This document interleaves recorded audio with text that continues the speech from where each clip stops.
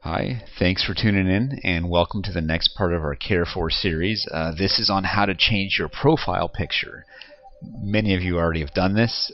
This is, if you haven't, it's how to associate a picture to yourself or to one of your patients. Same general principle here. Click on your member profile. It'll take you over to the member page. While we're here, it's loading up, and we have a default picture that's usually selected based on the gender that you mark yourself as when you're setting up your member profile. So go over to Edit Profile, and actually, don't do that. Go over to Change Picture. Just click that. It's real simple. It's going to just choose a picture, and I am going to find the counselor picture. This is a picture of Lucy and her counselor. 10 cents. The counselor is in.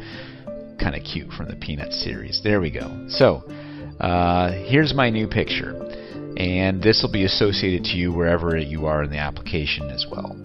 So sometimes you have a picture that you want to change. You can change it as many times as you want. Let's go with olive oil, and we'll change that picture right there. We'll go ahead and put olive oil in. This should now re-render, and olive oil becomes my standard picture.